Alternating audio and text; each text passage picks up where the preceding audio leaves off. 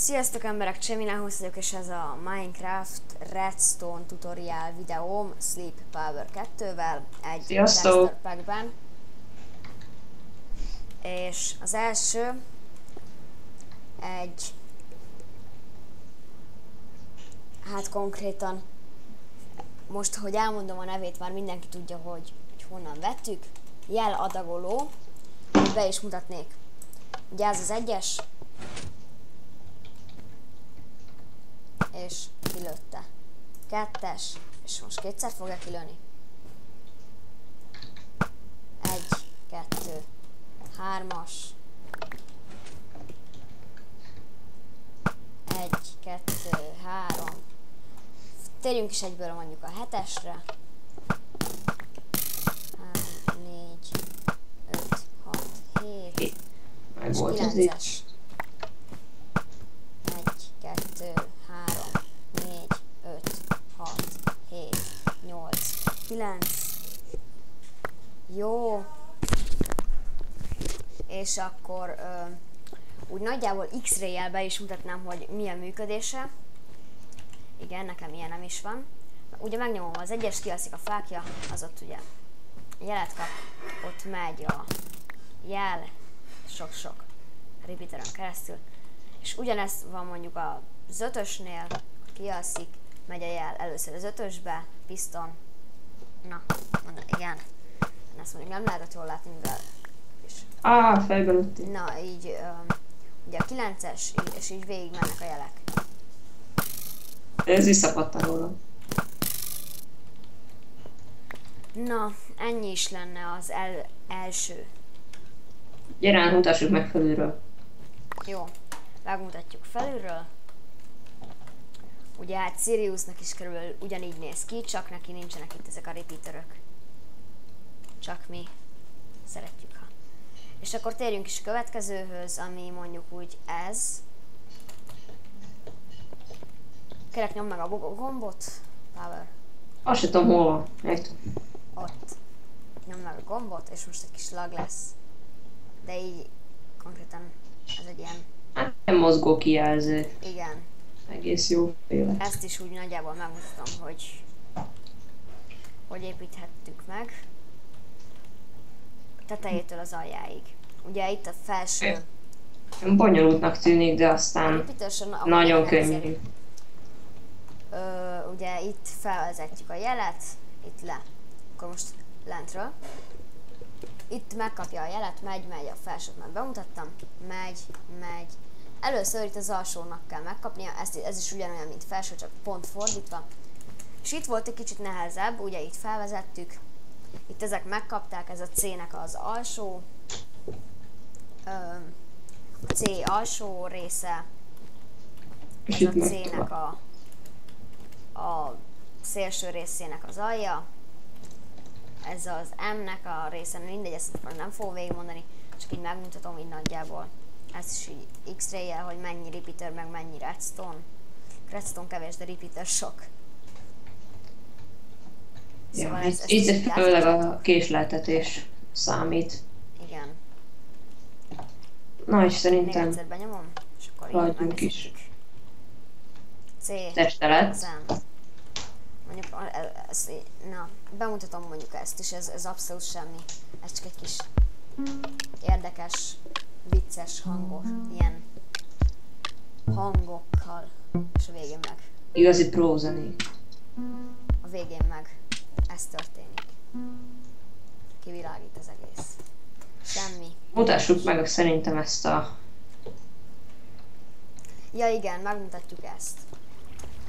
Ez is úgy működik. Dobjam a blokkot? Nem, én fogom. Na, ez úgy működik, hogy 3 akármilyen blokkot bedobhatsz, vagy akármit bedobhatsz, ami Minecraftban van, akár követ is. Én dobom. Bedobhatsz az utolsót, megengedem. Jó, na ennek a így...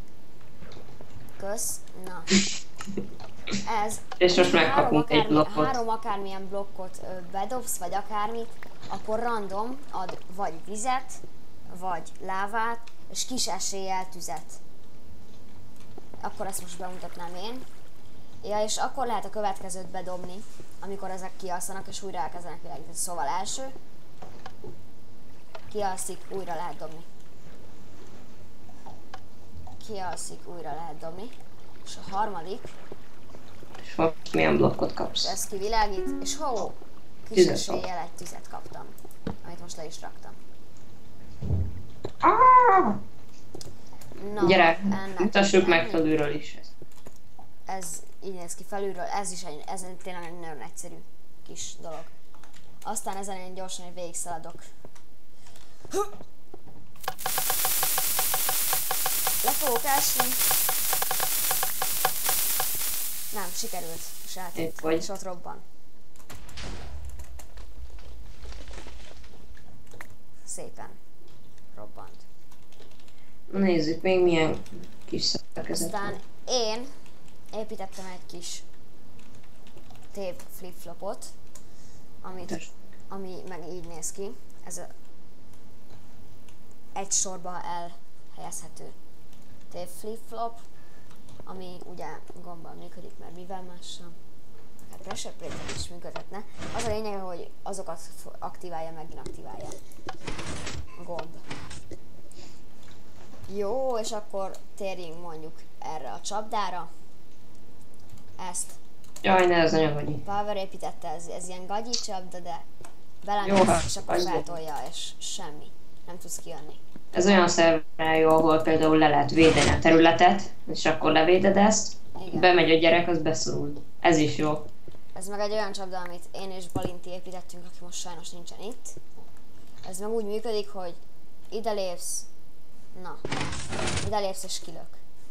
Mondtam bele a lábába. Ide lépek, az eltol, meg az is bele. Úgy van, hogy először itt lép rá, itt megkapja a jelet, ez megy erre, így fel. Igazából itt is csak egy kis repeat. Mert itt nincsen semmilyen repeat, itt meg van egy 3-as. De és meg rajzódott. Na mindegy. Aztán van még ez a csapda, ez ilyen fullasztó csapda, ezt per GM. Ezt így fogom bemutatni. Belemegyek, és megfulladok egy idő után, mivel ebből is tudok kijönni. Ha csak nem ugye kreatívba vagy. Igen. És megfulladok, de hát ezt gondolhatjátok. Perté. Inkább ide kitépézek, az a lényeg, hogy megláttátok, hogy milyen. Aztán akkor úgy nagyjából ennek bemutatom a működését. Ez úgy van, megépítem úgy körülbelül. Megépítjük gyorsan kicsibe? Ezt a részét, hogy... Ja. Várjál. Na szóval ez ide rakjuk. Van. Ide megépítjük. Akkor oda. Így. Egy gomb, két gomb. Ezzel most lesnem kell. Jó.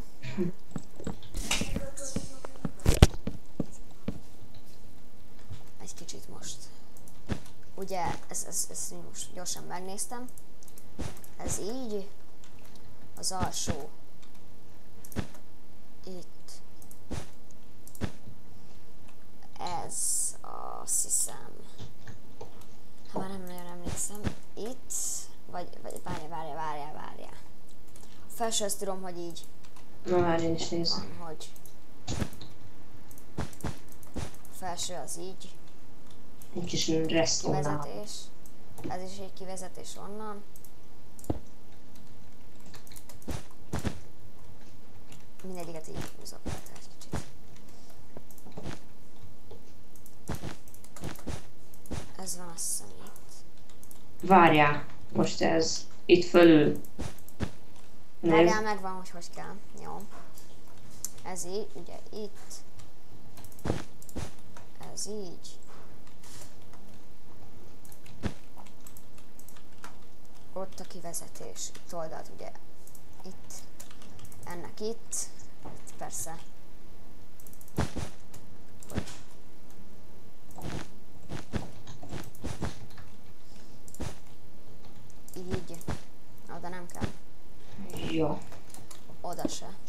akkor így ide kell még. Ugye itt. Meg itt. És ezekből itt már kivezettük az összes gombot, ezekből már el lehet készíteni. Igen. Nagyjából ennyi a lényege. Ez a kivezetés. Ja, meg úgy bemutatom, hogy úgy kell ezt megcsinálni, hogy ja, akkor mondjuk hoppá.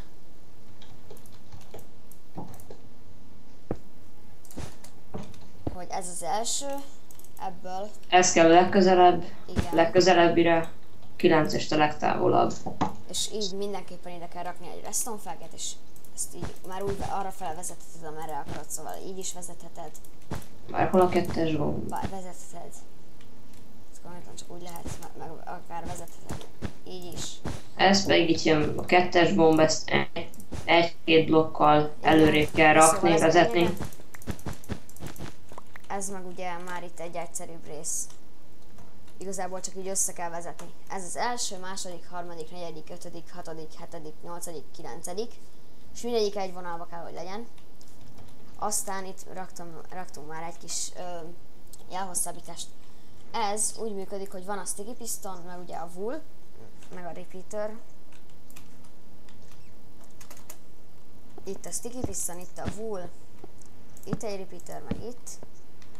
És ez egyetlen egy ilyen tickkel később kapja meg majd a jelet. Szóval, ha én ezt ide rakok, mondjuk akár gombbal is működik, és egy nagyon minimális időre kapott jelet. Látható volt. Itt bemutatom. Ezt még talán, ha ide is rakom, akkor levegőben marad. Nem. Azt hitted még. Amúgy igen. Na, szóval ez így van. És ehhez kell csak így hozzákötni az egészet. Így már innentől már nagyon egyszerű, innentől oda vezeted ki, ahova akarod. Meg én és egy barátom találtunk egy bugot Minecraftba. Első így. Azt hiszem ez így van. Ja, persze.